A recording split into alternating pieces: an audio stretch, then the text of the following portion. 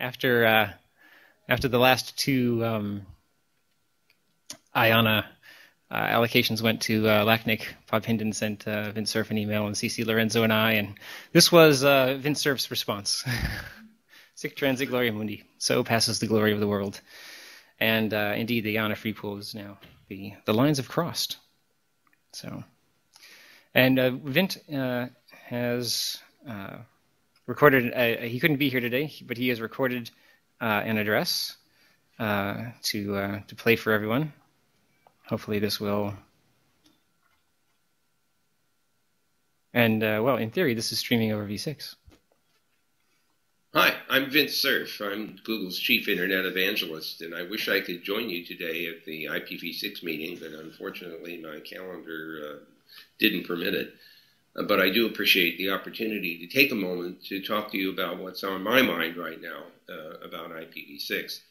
First of all, I'm sure you know that Google has made substantial progress in implementing IPv6 for all of our services, and a lot of credit for this goes to Lorenzo Coletti and Eric Klein, Stephen Stewart, and others who have worked hard to find all the places in our software where IP addresses were thought to be 32 bits, and we want them to be also 128. So we've been looking at dual stack kinds of implementations.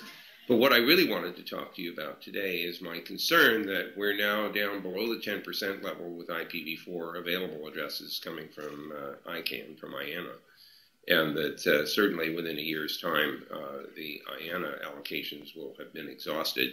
The regional internet registries may be able to allocate IPv4 addresses up until perhaps the middle of 2011.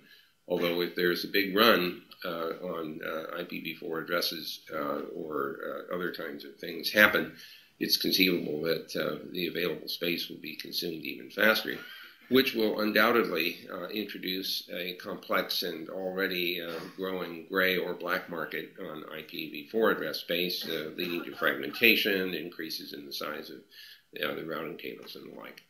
So plainly, we are at a cusp, I think, in the IP address space for internet. What I'd like to ask you to do while you're discussing IPv6 and a variety of issues associated with it is to give some thought to the various players who are part of this IPv6 environment and what they will have to do in order to make IPv6 work as conveniently and as broadly as IPv4 does today.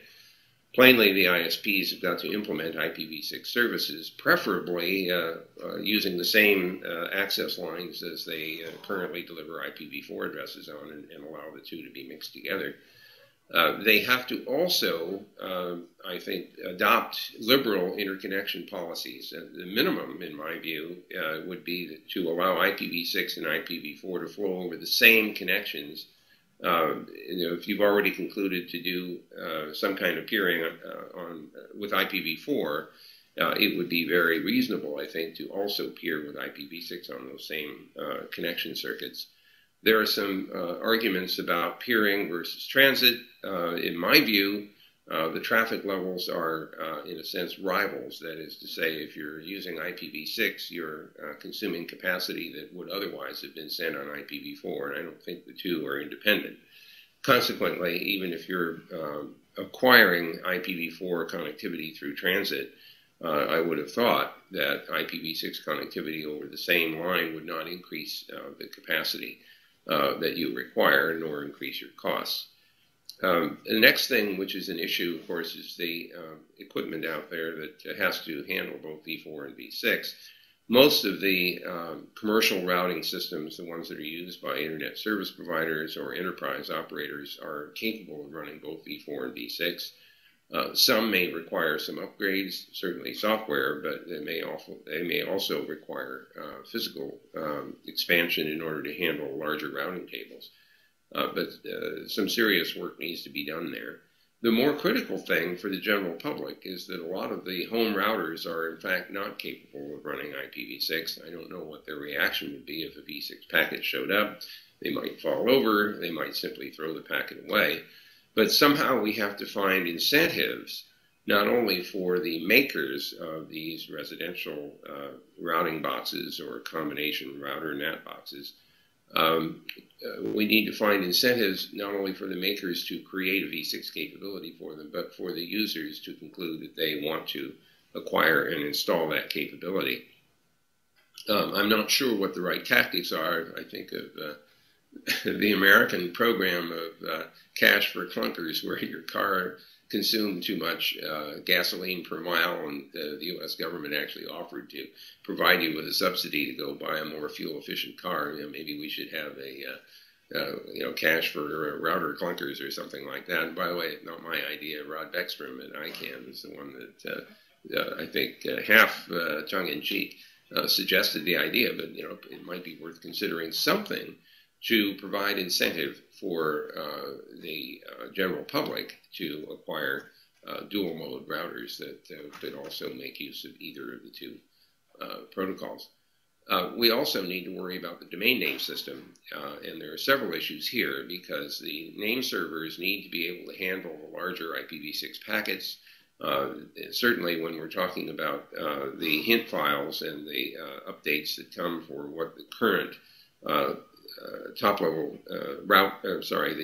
root zone servers addresses look like. When you use V6 addresses, that takes up more room, and in fact, the list of all of the 13 root zone servers expressed in IPv6 is bigger than a typical, minimum size packet.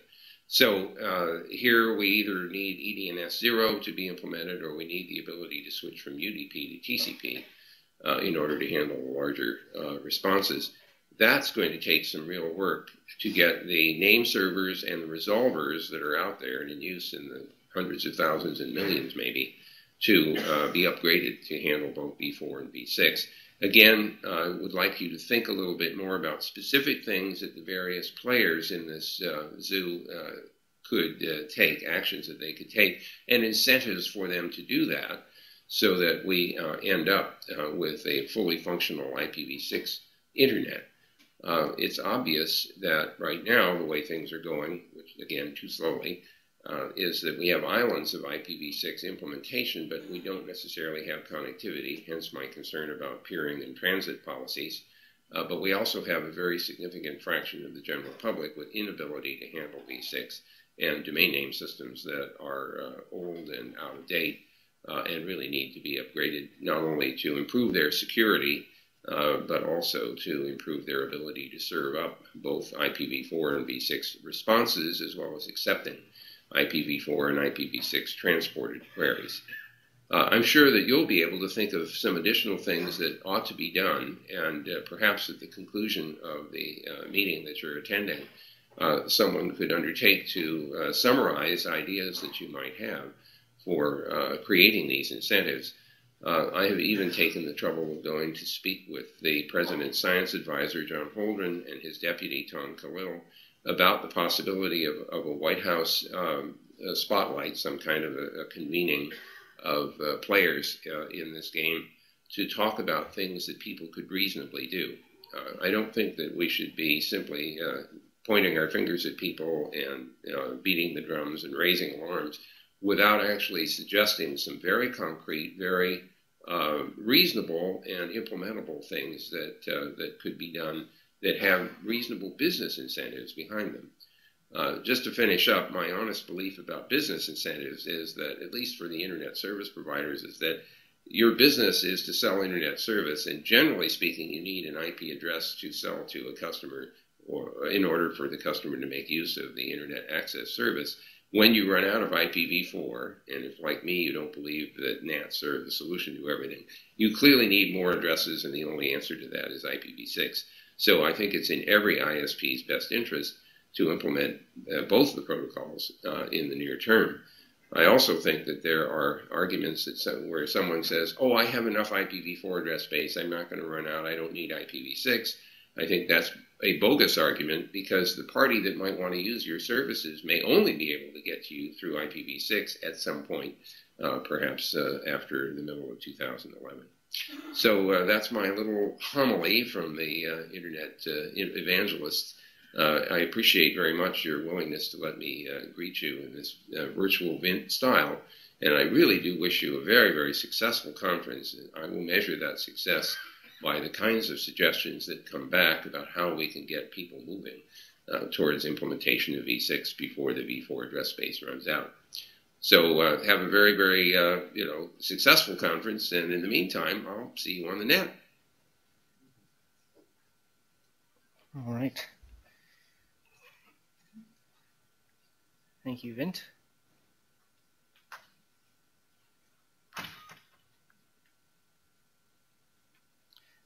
So I think there probably aren't any questions.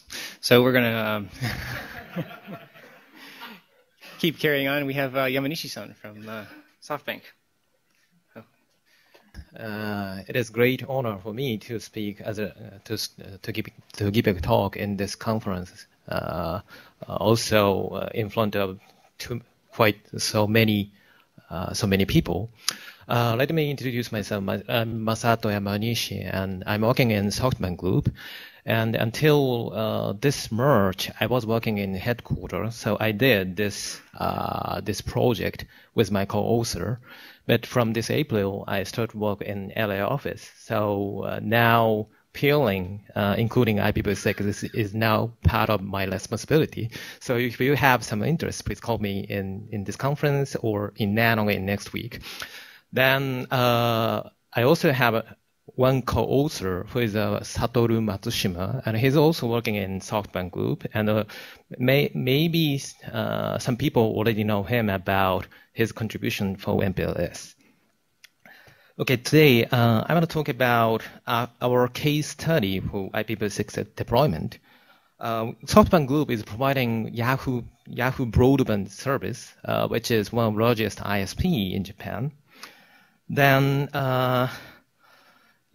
before talking about our project, I would like to summarize our requirement for IPv6 deployment and also IPv4 transition. Then in the transition state from IPv4 to IPv6, we should consider we cannot assign new global IPv4 address only for new subscribers, because existing subscriber already have a global IPv4 address, so we need to consider for them. Also, another point is the network, especially access network, may have only IPv4 capabilities, or in some case, only IPv6 capabilities. So we already have many deployment solutions for such cases, but requirement of each network provider are different, depending on for existing subscriber or new subscriber, or for existing infrastructure or newly developed infrastructure. Then this network has only IPv4 capability or has only IPv6 capability. So this presentation only shows our showcase.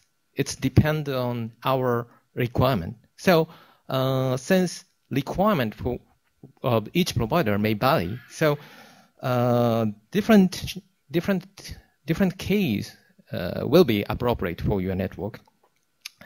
But still, we have common requirement between all ISP. Of course, we should provide both of IPv4 and V6 connectivity.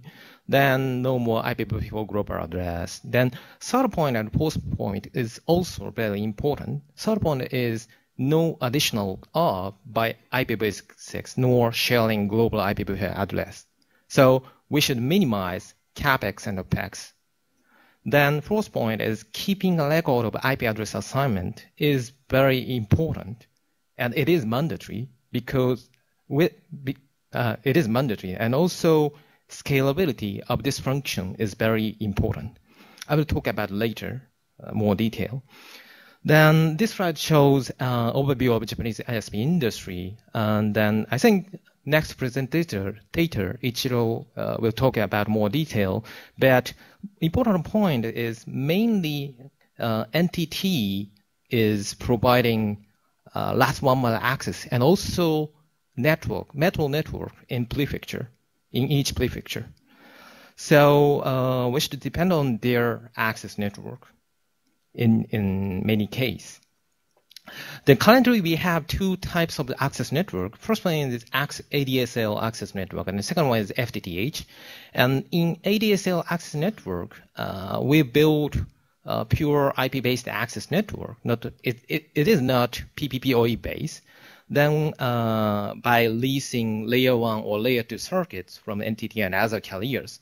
Then in this network, number of subscribers is slightly decreasing because in Japan, ADSL user is now moving to FTTH. So in FTTH access network, we build only layer 3 network. It means we are leasing layer 2 connectivity from NTT. So also in this case, number of subscribers is increasing very rapidly. Okay, let me skip this slide. Then as first case, let me introduce our case study in ADSL access network. As I talked previously, in ADSL access network, we don't need to consider how to provide IPv4 connectivity because mainly number of subscriber is decreasing. So existing subscriber already have IPv4 global address. So we only need to consider how to provide IPv6 connectivity over ADSL, over this network. But it is a big problem because our ADSL access network is IPv4 only network. Then replacing or upgrading all devices to enable IPv6 is not realistic. So we will need 6/4 technology to provide IPv6 connectivity. Another point is we can control software in CPE, but on the other hand, we want to minimize configuration cost of CPE because configuration of CPE is our responsibility. So we choose 6LD. I think many people are already familiar with 6LD, so I don't want to explain the detail of 6LD. But the reason why we choose 6LD is it is very automatic solution.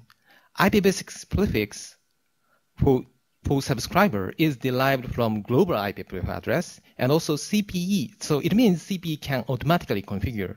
Also, 6LD relay router is very simple. It can automatically form encapsulation header from destination IPv6 address. And also CPE can figure out tunnel endpoint very easily from destination IPv6. So it means 6LD is very scalable and cost-effective solution. So in its cost simulation, we assumed we can use same server for tunnel-based solution and also 6LD solution. Then we also assume traffic per customer. IPv6 traffic per customer is 2.33 kilobps. It is very few compared with IPv4 one. But anyway, in 6LD experiment, result shows single server can support 430,000 customers. So it's quite a huge number. But on the other hand, if we will use tunnel-based solution, this same single server only can support 15,000 customers because tunnel solution is used should handle tunnel for each subscriber. So it means it has big impact for cost. So from our simulation, 6LD only needs just less than 10% of the other solution, the cost of the other solution. Okay, from this slide, let me talk about our case study for FTTH access network. And current in Japan, NTT assigned their own IPv6 address. Then its address is not for the internet connectivity. Also, number of customers is increasing very rapidly. So we need to provide both of IPv4 and IPv6 service over NTT's networks. So we should share IPv4 global address between multiple customers. So we have big question. Actually, it's not question only for us. It is a common question between Japanese ISP. So first one is how to provide our or ISP's IPv6 service over NTT's IPv6 network. And also second question is how to share one IPv4 address with many customers. Then, yeah, many people laugh by this, right? Anyway, we mean Japanese ISP has currently two candidate solution. First one is called Plan 2, so it means there are missing Plan 1 and Plan 3. But anyway, first one is Plan 2, and in Plan 2 is basically based on PPPoE in IPv4 case. But it has big difference compared with IPv4 case. It is IPv6 address which is assigned to subscriber comes from NTT's network, and this prefix cannot be routable to the internet. It can be only used service in NTT network. So to use service on the internet, we need NAT in the net. Okay, thanks. And Plan 4 is basically based on native routing. The prefix which is assigned to each user comes from these ISPs. So this address can be used for the service on the internet. Then yeah, this is a big difference between Plan 2 and Plan 4. Then yeah, also we need another solution to provide IPv4 connectivity over this network. We already have various solutions, including DS Lite, LSN, or DS Lite A+B. Then we think critical point is scalability for keeping a record of IP address assignment and port number assignment if we will use NAPT. Then this slide is talking about comparing LSN and A+P, and all of them use layer 4 port number as a part of host identifier. So what is major technical difference? Major difference is there is two major difference. First one is port assignment aspects. LSN assign port for each session whenever a new session is initiated, but A+P and LSN with fixed port assignment assigns port for each subscriber when IP address is assigned to them. So it is big difference. Then another point is location of address and port transition. LSN is center side and A+P is CP side. Then actually, address sharing techniques have a lot of common issues, but yeah, like source port number should be logged to access log on server side. It has big impact for server side, and also max number of concurrent sessions for each user is limited. It is also another impact for server side. And third one is security. Security, since randomness of port number is restricted, so it may have some impacts for security. And fourth one is some protocol which contain layer for port number in its payload may be impacted, and ALG may be needed. But these issues are common for all solution to all other sharing solution. So and we think we should overcome, and we can do it. We believe so. But remaining at hardest issue is scalability of LSN itself. And this calculation is talking about the scalability of LSN with dynamic port assignment. It has 2 points. First one is session table on LSN box. Then since port number is assigned for each session, so we need to size of log size per session is 12 byte. And this number, 90 million session. It is a peak maximum number of concurrent session per million users. Actually, it comes from our real traffic data. And so it means session table, and the size of the session table is 228 megabytes. It's not so big, but session log size, session storage size is very big problem. So because 1 million users generate 8.6 giga session per day, it also comes from our real traffic data. So we need 31 terabyte storage to store 6 months log. So it has very big impact.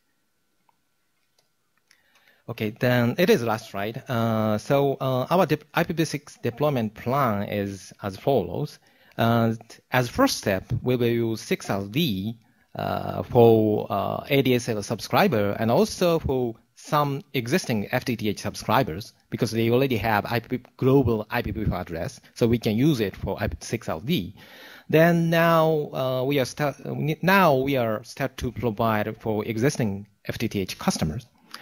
Then second step is plan 4. I think it has official name, but I forget it, so ask to Ichiro.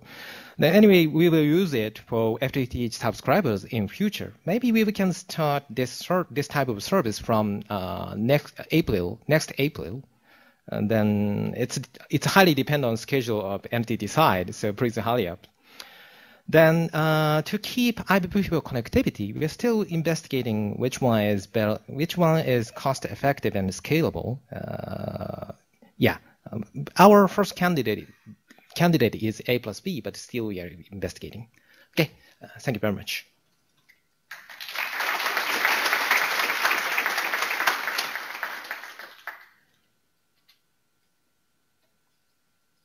Yeah, we have about 5 minutes for questions before Mizukoshi-san gets up. If you want to ask now, please, do so.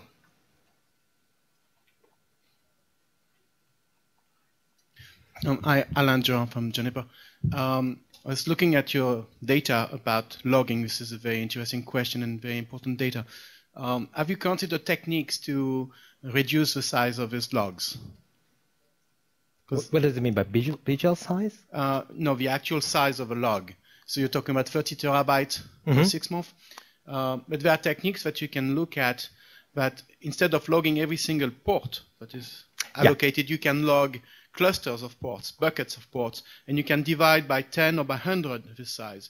So you can go from 30 terabyte in your case to maybe 3 terabyte or 0.3 terabyte. That may make your problem much, much easier to handle. Yeah, I understand we can reduce this size, but since port is dynamically assigned, I'm not sure 0.3.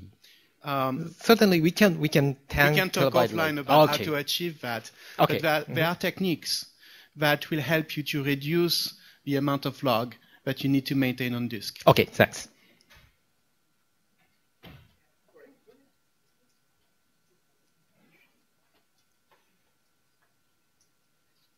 I'm Jimmy Tatsuya, ISC. I have a question about the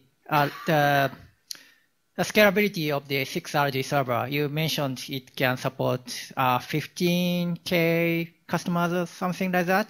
And sure. I'm just curious about, am I correct about the number? Anyway, my question is about the, how heavy was that server working? I mean, if the traffic is lightweight, of course that can support more and more number of customers. So, sure, you point out a very good point. We assumed IPv6 traffic per customer is 2.3 kbps, so it's quite a small number. Then in 6LD, limitation comes from volume of traffic, not number of sessions. But tunnel-based solution, limitation of tunnel-based solution comes from number of sessions mainly. So that's the big difference. I see. To underscore, the 6RD limitation was 430,000, not 15,000. Okay. It's the the other thing, not 6RD, that was 15,000. Sure. 430, yeah. Sure. Thanks. And Alain Durand Juniper, there are two limitations here that may be different and happening at different points. One is the total number of users that the box can handle, because they have to keep context for some of that, and 6RD is essentially stateless for that, so it's easy. The other one is the bandwidth. And it may be that if there is very little traffic, because I yet have to see a service provider with a lot of V6 traffic, and would be happy to see that, but I've yet to see it. It may be that the limitation is actually much, much higher, because the V6 traffic aggregated is still very small, and the box can handle much more than that. So I think it's important to maintain this distinction in mind about the limitation, physical limitation of a box in terms of user, and physical limitation of a box in terms of bandwidth. Yeah, this calculation is for recent 2 or 3 years. So maybe 5 years later, the result will be different. How much CPU load do you see on the server? Because it seems that if the server is not busy, you can simply install a 10 gig NIC and get like 3 or 4x scaling increase. I can't remember number, but I'm not sure it can be resolved by 10 gig interface. Thank you very much. Okay, thank you very much.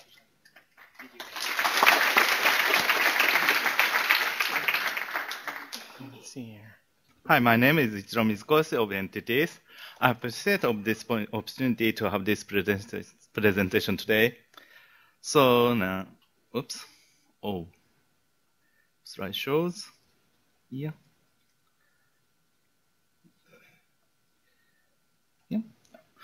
So I'm from Tokyo, Japan, and today, so first of all, I would introduce our company, which is NTT East.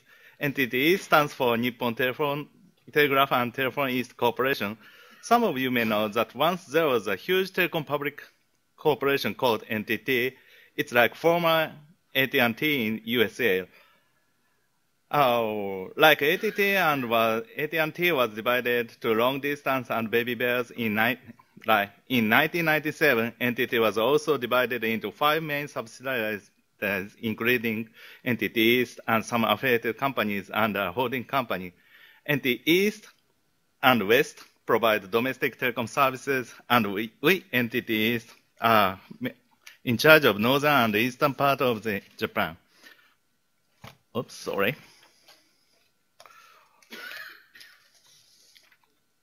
Yes. So today I'm going to explain about our internet-related business. We have been providing access line for the internet, as Yamanishi-san said. Its service brand is called FRET. Serving access line by telecom company sounds pretty straightforward, I think, but it's quite unique architectures. FRET itself is a very large IP network. To use this network as access line, we adapted one of VPN technology. It's based on PPPoE. Customer need to prepare a home gateway to terminate PPPoE, or in some case, PC by itself open PPPoE session to rack with various kind of lines like ADSL, FTTH, etc. So on. And the tunnel is established between rack and LSN. Then LSN send IP packet to the ISP. And demarcation points are here and here. So in our own businesses, we don't provide internet access services. We only provide an access line. Why? This is the reason. This is another certain T-shirt in 1998 at Miami. I'm quite sure some of you are there and have T-shirt like me. Once ISP were very happy and enjoyed to carry IP packet, but Frankenberry was coming. It's a kind of joke for 20 years ago, but the situation was still the same in Japan. Then, as a result of ISP lobbying campaign and the competition policy of Japanese government, we entities and West are highly regulated in our business domain and tied up chain by government. So in spite of the fact that we have nationwide IPv4 and IPv6 data stack network, we can't be an ISP. The only thing that we allowed is to provide the access line by using our IP network, huge and close IP network. Well, I said various kind of line in previous slide. This is brief history of lineup. In July 2000, Flex ISDN launched. Maximum speed was 64 kilobits. In December 2000, Flex ADSL launched as broadband access services. At first, maximum speed was 1 mega, but now maximum speed is 47 megabits for downstream. In August 2001, FTTH has begun. Maximum speed getting faster and faster. So our customer maximum speed is 200 megabits for consumers now and 1 gigabit for business customers. And the last one, NGN, has started in March 2008. So there's a gap between 2001 and 2008. Do you think we have been crossing our almost 20 years? Do you think, are we skipping? No, we're preparing among something in coming era. In January 2004, we have started Flex.net, which is IPv6-based services. We have assigned IPv6 address to FTTH and ADSL customers by request. So customers can connect each other by using IPv6, and consumer can receive multicast packet. Multicast is used for IPTV, which is served by other companies. But this IPv6 network is not connected to global internet.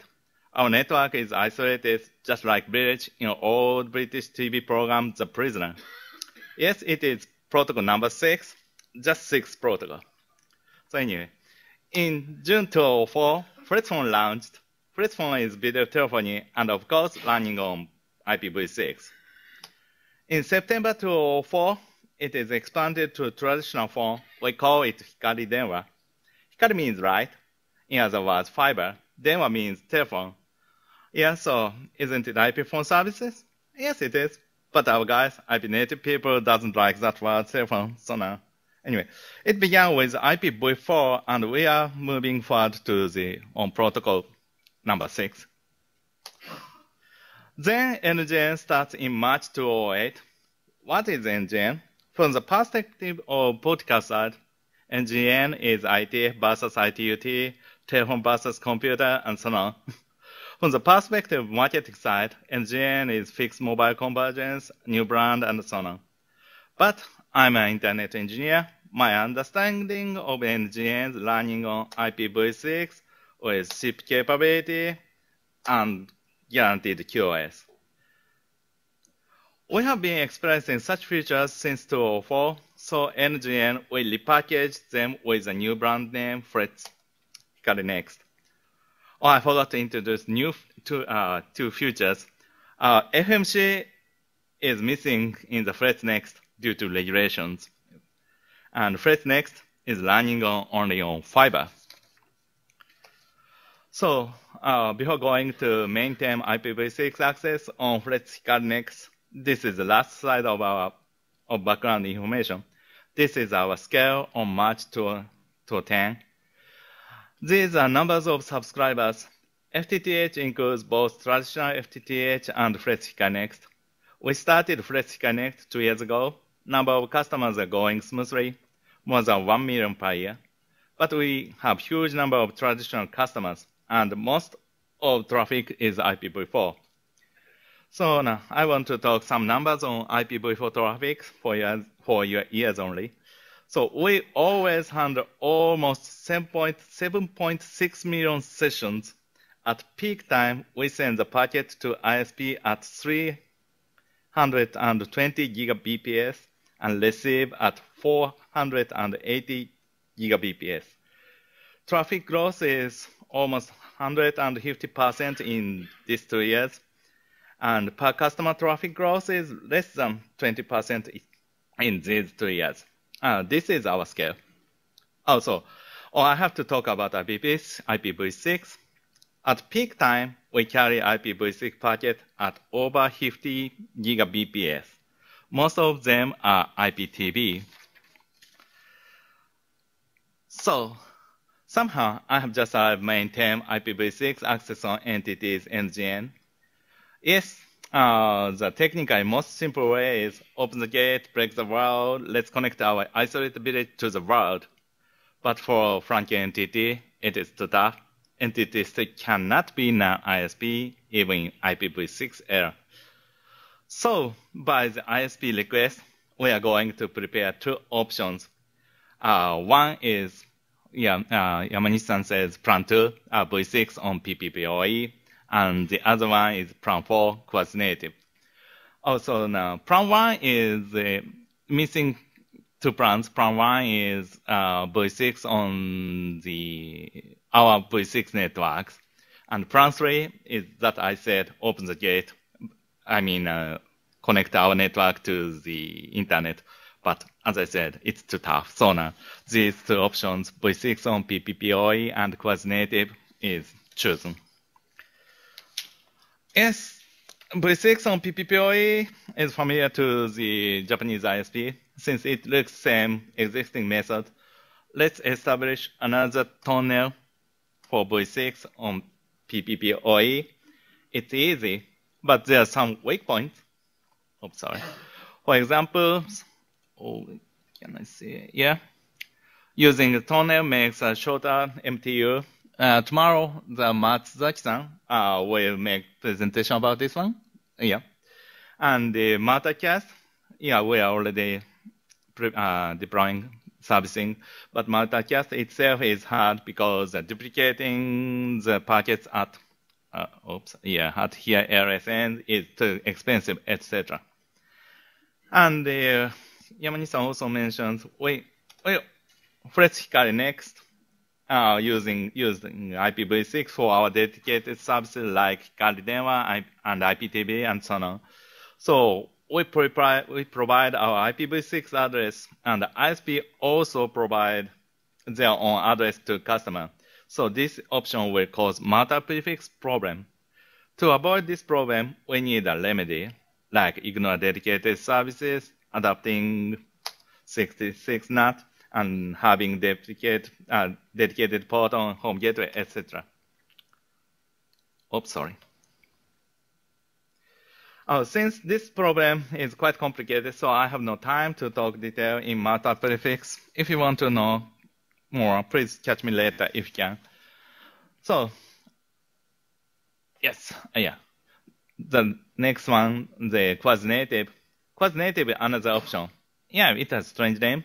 I want to say this option is native, but some ISP object to call this method as native. Native gives too much positive imagination to tunnel sonar.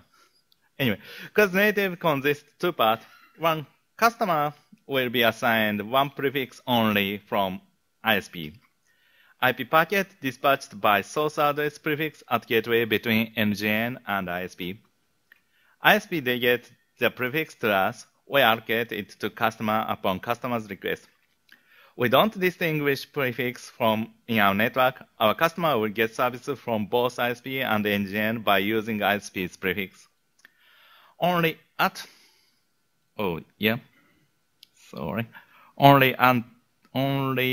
this gateway, default gateway exit point, packet is dispatched by source prefix, so customer can choose ISP for internet connectivity.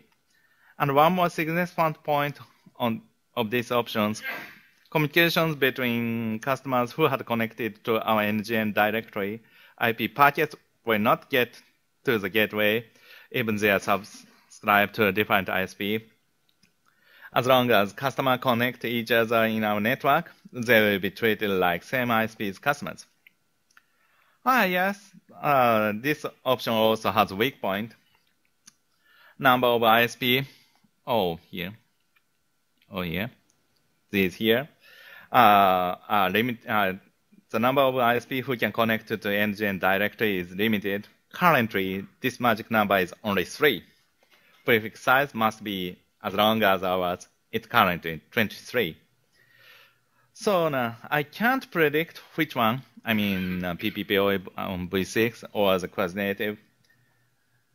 But so now market will decide it. So this is the last slide. Yeah, to prepare the IPv4 exhaustion, we have made commitment with government. We start V6 on PPPoE on April 11, and coordinate. Yeah, Yamanishi-san requested to hurry up, but I only said it starts in spring 2011. Yeah, of course, we want to start both of them as soon as possible, but our network is huge and telecom is too conservative. So this is our best guaranteed schedules. So now, yeah, so in talking about IPv6, so where is the application, where is the network? Yeah, it's a traditional chicken and egg controversy. But from April 2011, we'll provide IPv6 Internet access environment to all of ISPs in Japan and their customers. So I believe it will terminate the controversy, and IPv6 will gain the status of as the Internet infrastructures in this century. Thank you.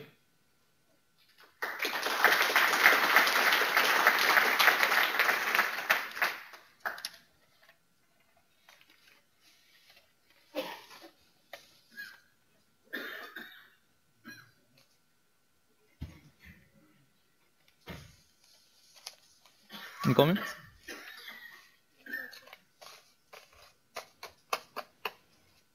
We do have about 5 minutes if somebody has any questions for Mizukoshi-san.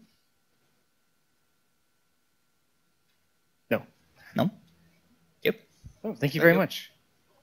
My name is John Brzozowski from Comcast. I'm here to tell you a bit about, oh, that's handy, the trials that we are conducting at Comcast, some of the things that we've seen, and ultimately I'm hoping to field a great number of questions from you all. A little bit of background, and I actually will not use a great many of these slides here because you may have already seen them already, and frankly, I'd much rather talk to some of the points. Back in January, we announced our trials. We announced a number of technology trials that we are conducting. I'll talk about where we are actively in those that have either been started already or that are soon to be started or that will start in the very near future. First and foremost, we had our first commercial trial subscriber turned up on May 13th. That was kind of a Metro E variety type of a commercial subscriber. Honestly, that was probably one of the easiest of the trial technologies that we had to turn up for what we're planning on doing within Comcast. That went very smoothly, and there was hardly, it was actually the simplest to do from a technological point of view. That subscriber is still happily running along. They are native dual stack using Comcast address space, and I can provide I can talk to some of those details absent, the actual who the subscriber is. And I can tell you a little bit more about what we have planned in the commercial space as far as what some of the next steps are. Because you got to remember some of the things that we are aiming to do as part of these trials is to understand and vet out more of what we need to make sure that it gets kicked from a tire point of view, so that when we go and open it up to a wide scale enablement for production subscribers, we need to be able to make sure that we support a wide variety of combinations, everything from use of static routing to BGP and other things. To be prudent, we have to make sure that we do that in a trial phase in advance of doing that for real subscribers. So that's the commercial, the native dual stack commercial. Again, that was fairly uneventful, but a very substantial achievement for Comcast. We have more of those planned for the next, 60 to 90 days. So expect more news from us on that front. Something else that you've heard us talk about from a Comcast point of view trial is our 6RD trials. So there may be actually people in this room who have received packages from me or somebody from Comcast with their home networking equipment provided by Comcast for 6RD. So where we stand right now at 6RD, probably in the next week or so, what we are going to do is actually enable the border relays for 6RD. What we've done in advance of actually, we've kind of stepped through this, and our plan was basically to take these versions of home gateways that are running some at the time specialized code, and make sure that there is a bake period where if you're going to use it in a v4 only environment, that nothing goes wrong. Everything works as expected in a v4 only environment. And then when we enable and turn on the border relays, which like I said should happen in a week or so, we want to make sure that there was a good baseline to build off of, and then suddenly everybody will have 6RD oriented v6 access. We've placed a pair of border relays at a couple of our national data centers. And the initial trial base it was kept to a fairly small number of people to make sure that we could assess what was going on. That trial will expand to probably account for several hundred people before the end of the summer. And some of you are on that list already, and if you're not, and you're a Comcast subscriber and you're interested, make sure you let me know. Some of the things that we've seen with 6RD, for us, is it's largely a technology that we actually, in conversation with people, we suggest, if you have an access network that is not natively capable of v6, personally, I've kind of mentioned to people that it's really something that you should strongly consider. From a Comcast point of view, however, the vast majority of our access network will support native dual stack operation. So from our point of view, it's not clear, honestly, if 6RD will be a part of our production enablement moving into the future. We may use it at points in time to augment areas where we have delayed support for native dual stack, meaning if we have specific access network vendors that have longer commitment dates as far as supporting native v6 is concerned, we may leverage kind of a limited 6RD infrastructure to support that. But from our point of view, we kind of feel like if we're going to touch the home gateways anyway, for 6RD or whatever else, we're going to make sure that they support native IPv6 operations. And we'll talk a little bit about that before I'm done up here with the slides. One of the things that we did find is, and I know that there are probably many people in the room who can talk to this, they're absent the DHCP options for 6RD. It seems that a scalable deployment in a heterogeneous environment is somewhat complicated. We had to actually manually configure the home gateways before we sent them out. That's not going to scale, right? To beyond, even a few hundred is going to be a problem, right? But it doesn't change my opinion about how people who have access network challenges, particularly from a native v6 point of view, how they should look at 6RD. If anything, those folks should actually be supporting strongly the 6RD DHCP options to make sure that they get ratified. And honestly, there's still an implementation phase where DHCP servers and home gateways are going to have to implement support for all these things. So from our point of view, this was one of the things that we've seen early on that we kind of knew it was coming, that the absence of these DHCP options in an environment like a cable environment where people buy their own home routers is going to be it will increase the complexity of enabling 6RD in certain types of environments. Nonetheless, we still, I still, like I said, recommend that people who have access network challenges definitely take a look at 6RD. We do not have any figures yet. I heard some folks who were here before me talk about performance and statistics. Stay tuned. We'll probably throughout the summer we'll be able to offer some feedback on that front, and let you know what our experience is from a border relay point of view. Last but not least, we'll talk about native dual stack from a DOCSIS point of view. So this is basically, and one thing about 6RD, because of the nature of 6RD, it's not limited to a geography, right? So we've actually included a number of people from all over the country, and like I said, many of those people have their gear ready, and that'll continue as we expand the trials to the several hundred range. Mark. My father down in Alabama thanks you, John. Yeah. It's true. And you mentioned something about the DHCP options. If it's not clear, 6RD, the DHCP option has been assigned a code point by the IETF. It's 212, the Manhattan area code. It's kind of cool. And it's just not the Yari's laughing. The RFC hasn't come out yet. It's in the RFC editor's queue. So the IESG has approved it. That opened the door for the code point. So you can start writing code to it. You don't have to use vendor specifics or anything to all the CPE vendors or DHCP vendors in here. Thanks. Thanks, Mark.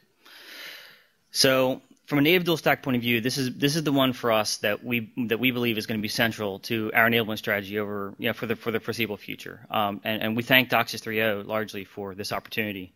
We have, like I said, we have a largely DOCSIS 3.0 native IPv6 cable access network, and this is the part for us that is actually geographically bound for the trials, right? So as we've mentioned on our website and other kind of speaking things that we've done as Comcast, we are initially targeting the Bay Area, surprise, Chicago or Chicago Metro, Philadelphia, because I live there, and New England. So and right now we are targeting probably sometime in the July timeframe before those things can get started. Okay, so and we will again keep you abreast of that. Now, some of the things that we are doing on the native dual stack front, we have worked very closely with a number of home gateway vendors. So to kind of pull a page out of Vint's kind of keynote message here, we agree with him, right? That's an area that appears to be that we identified as an issue, a while ago. So we have been very collaborative with a number of home networking vendors that build standalone routers, as well as home networking vendors that build routers that have cable modems embedded with them. And there are actually some of those people here on both sides. So as part of our trials, we're actually going to leverage Apple's Linksys devices and at least a couple of makes and models from Netgear, all of which support native dual stack. Some of them are actually fairly, I'll call them entry-level devices, which is actually a very promising sign, right? So folks who build home networking equipment here, and you'll actually hear more about this later in the afternoon. There's a CPE panel. You'll find that, to Vin's point, there are a lot more people appearing that support IPv6 in some way, shape, or form in their CPE products, which is a big deal. But I also have to admit, taking another page from Vin's slides, there are a number of things that came up as part of our preparation steps for getting ready for all these trials, right? Everything from those related to DNS to 6-4, right? So one of the things I will mention briefly, some of the things that we saw kind of in the Anaheim IETF timeframe was spikes in 6-4 traffic. So since then, we've essentially decided to stand up a limited infrastructure of 6-4 relays because of some of the traffic volumes that we had seen, and given what's happening, where the traffic was heading, and the fact that it wasn't, there was only a single egress, and et cetera, we feel that this is something that we should take care of sooner rather than later, so that it doesn't become something that we have to deal with as part of our production enablement for V6. I voted for Eric's talk on DNS whitelisting because I do think as a community that's something that we really do need to talk about. From a Comcast point of view, and as well as Google, we've kind of suffered through a lot of challenges on that front. I think it behooves us all to come to some sort of conclusion there. I know from a Comcast point of view, our plan is basically to put quad A's on our main internet. At this time, is to put quad A's on our main internet sites, and we'll see how that goes. We may change our plans at some point, but we're gonna stick to that, and we're gonna do our best to kind of weather the storm here and try to get to a point where quad A's flow freely. So I think I'm almost out of time here. In parting, I would encourage you, if you're not aware of our trials, stop up and see me. Visit our portal, www.comcast6.net. If there's anything that you want to sign up for, you're on the list, man. Cameron? Cameron Byrne, T-Mobile. Do you see beyond, I know the content guys are going to talk, and we may likely talk about whitelisting. Do you also see the potential for something of a loosely organized flag day for IPv6 deployment? I don't know. I don't know, man. We've had the conversation in some way, shape, or form. I think as a group, I think it's too soon to tell. I mean, that's been brought up. I just don't know. I don't know the answer. I think that's going to have to be something that as a community we kind of get a handle on. Bob? Hi, I'm one of those customers who switched to Comcast because of this. Okay. And I gleefully told my old ISP, Covad, why. And I have a DOCSIS 3 modem, and I'd really like you to add me to the trial. Where do you live, Bob? Palo Alto. Here. I think I have your name, but I'll make sure. I can't imagine I'd miss you, but okay. So the other thing that I'll share with you is we've basically stood up. Are you going to ask me where your router is? Dude, where's my cable modem? It's in my hotel room at the Westin in St. Francis. I brought 2 extra. Personal delivery. What's that? Personal delivery. Personal delivery. So last but not least, we did on the content front, we stood up a pair of IPv6 dot sites, IPv6.comcast.net, IPv6.comcast.com, and they're basically translated or proxied version of the original content from Comcast.net and Comcast.com. We felt that was an important step for us to take as part of our trial planning to make sure. But we are working on making sure that there's proper enablement for the www sites, which does not necessarily mean that's going to be translated or proxied.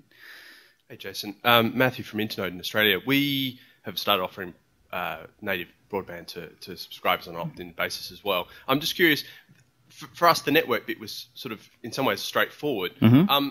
Can you talk briefly about how you're going with doing the non-network bit, like email? For us, much harder to get those guys in the billing systems and so on. I mean, obviously not necessarily a deep dive, but what have you found there? So the billing systems touches on the back office, which by far was probably, next to the access network, is probably the most complicated thing that we had to do.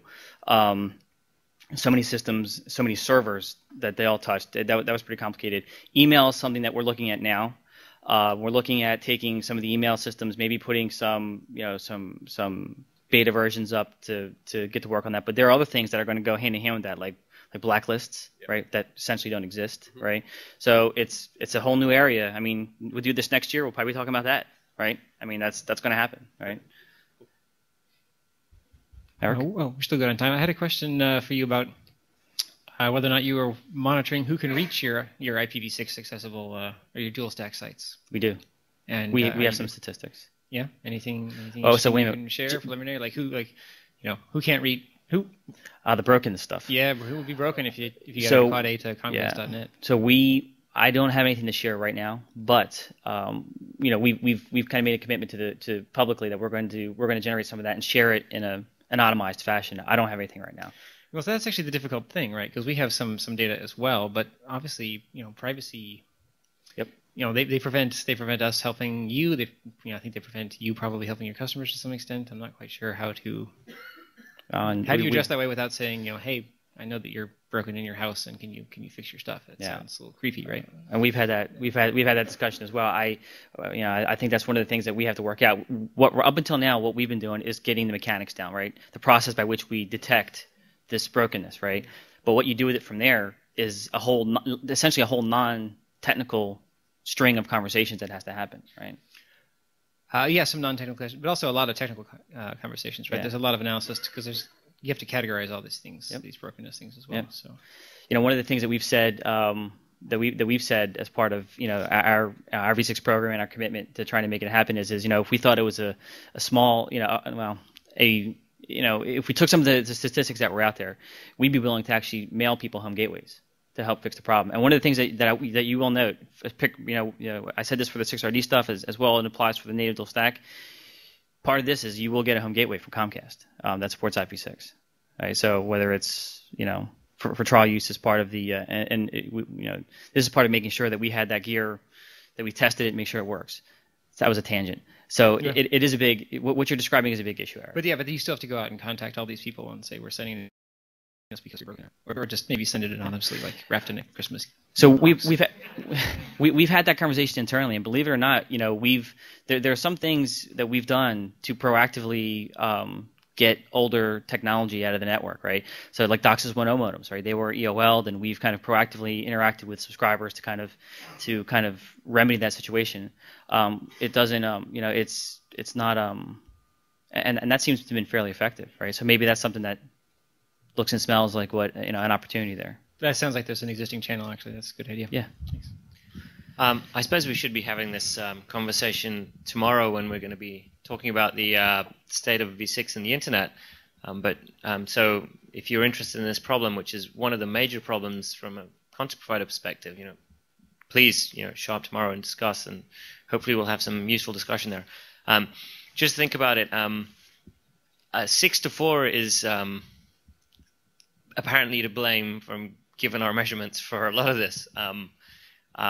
It might be worth investigating if you have the possibility of finding users that are spitting out 6-to-4 packets and saying, "Hey, you're using 6-to-4, and would you like this new modem or something?"